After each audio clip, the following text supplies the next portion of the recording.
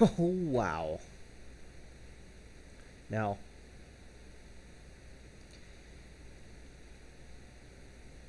if you're. How do I put this?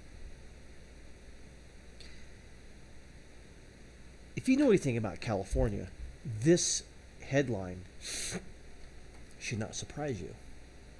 Why?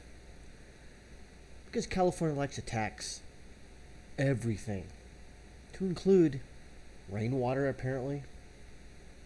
Maybe that's not California, I don't know, but let's continue from the LA Times by George Skelton today at 12:05 a.m. Kind of a weird time to publish an article. Sacramento wants to tax soda, tires, guns, water, pain pills, lawyers, car batteries. Dot dot dot. Anything else?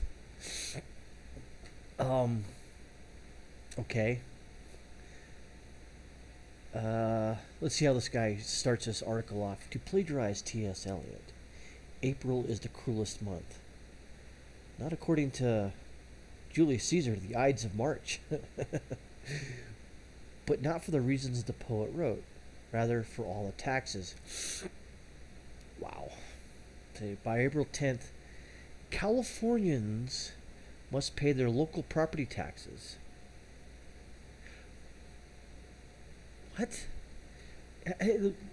Okay, by April 10th, Californians must pay their property. Okay, I get that. All right. 5 days later is a deadline for filing state and federal income tax returns. Yeah. Also, the state and feds want any initial pre-tax payment that's required on current earnings. Ugh. So tax collectors get three swings at us this month. No, not at me. I'm a former Californian. it's them, not me. It's a perfect storm for millions of Californians because the federal tax overhaul enacted in 2017 by the Republican Congress and President Trump. Gotta blame Trump for something, right? For the first time, deductions for state and local taxes on federal returns are limited to $10,000. Big whoop. That's much less than Californians have been deducting in this high tax state. Ah, therein lies the key. Right here. That's much less than Californians have been deducting in this high tax state. Wah. If you lived in Florida, you have to deal with this. But hey, whatever. It's the sunshine. Yeah, you get sunshine in Florida, dick. Anywho. Oh, here it gets better now. Making the bite even sharper for salaried employees who receive a W-2, the non-reimbursed job expenses are no longer deductible in federal tax returns. Okay.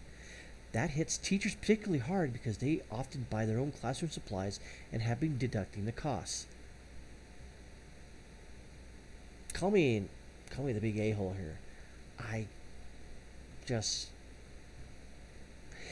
So anyways, so blame a tax shaft on Trump and Republicans. There it is. Liberal. Now, something close to home here is that in the past, when I would file my tax returns, the lovely wife and I, we would get 4K, 5K sometimes.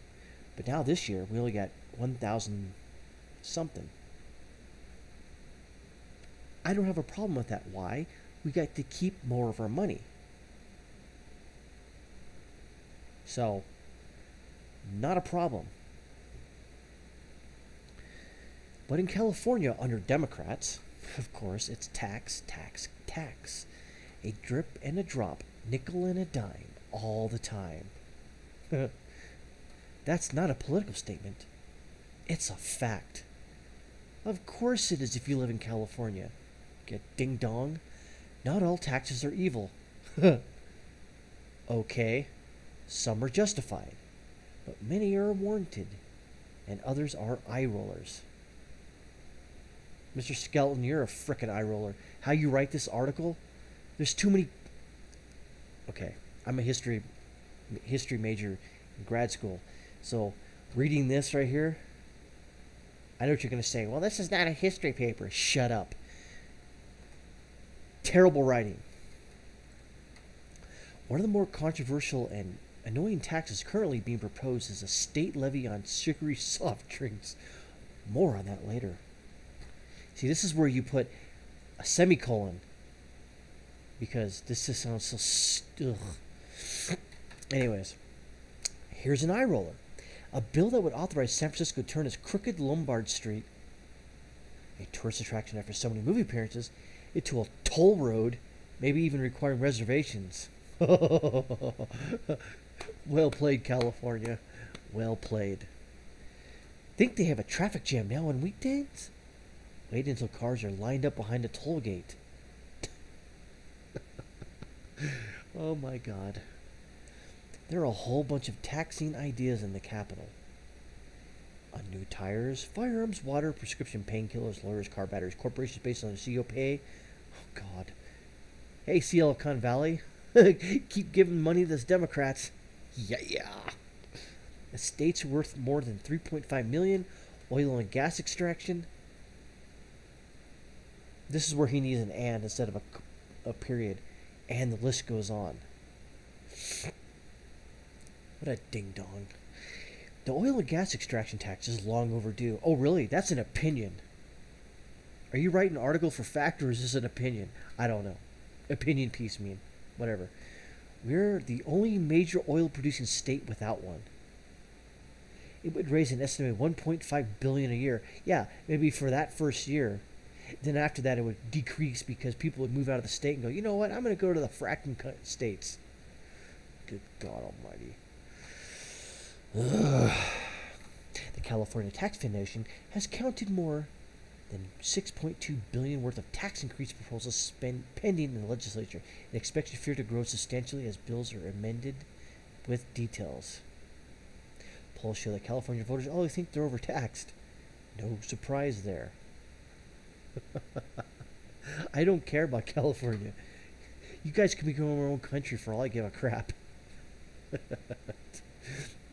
When voters are asked recently by the Public Policy Institute of California whether they paid more or less in state and local taxes than they should, the answers were more 63%, the right amount 32%, less 4%. I guess 36% are freaking morons. Asked whether federal tax changes had a positive or negative impact on families, voters replied 80% positive. Huh, I thought that'd be lower.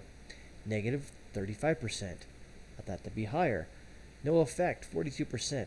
Eh.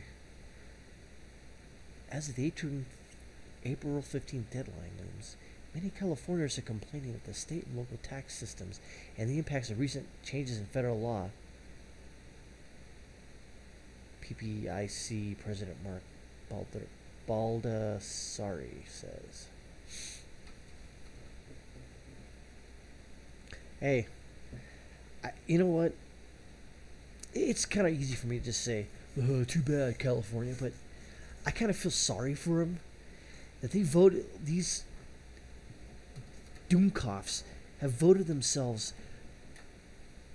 into this tax rate system that they got going on. So I don't, on one hand, I feel sorry for them. On the other hand, I don't, because they did this. They elected the people in the state and local governments into their positions. This is what happens. And you're going to complain?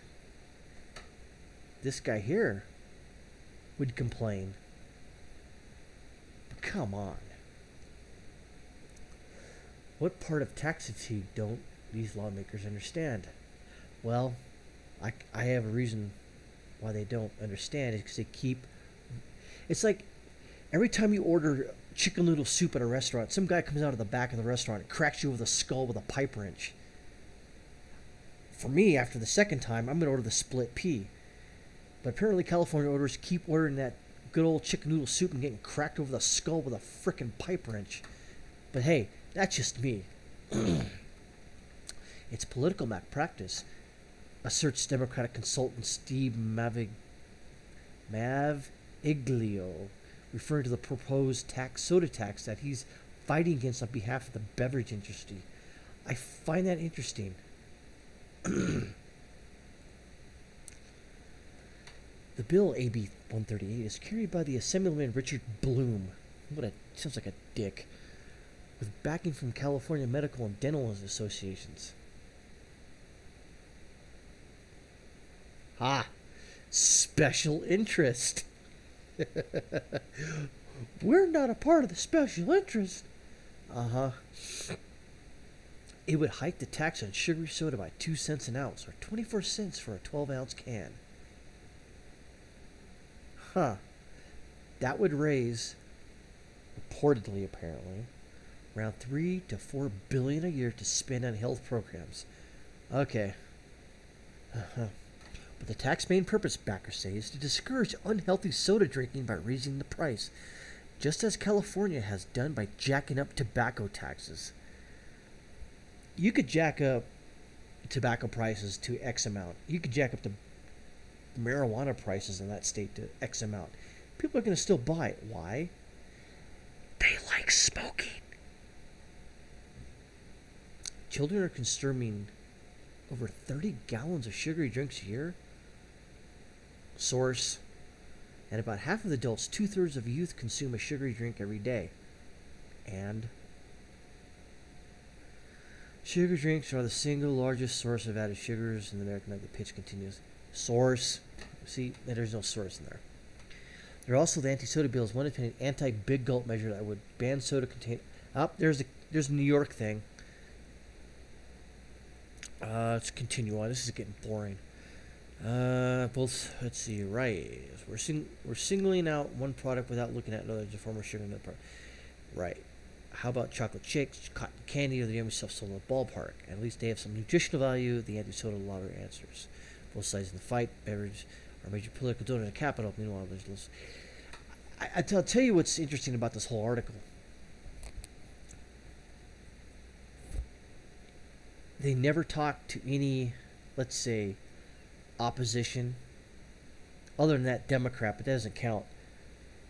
Any Republican opposition in California. Republican opposition in California.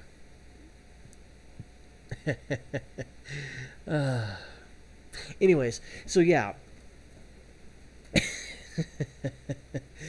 I like how he ends this thing. He says, the state should just leave us alone sometimes. Well, that's a very libertarian thing to say. You wacky liberal. Back off on tax. April hits hard enough. Only if you live in California, apparently.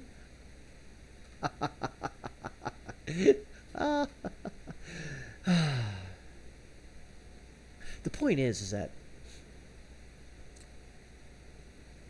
if you live in California and you continue to live there, hey, the joke's on you, and you know what? Tough crap.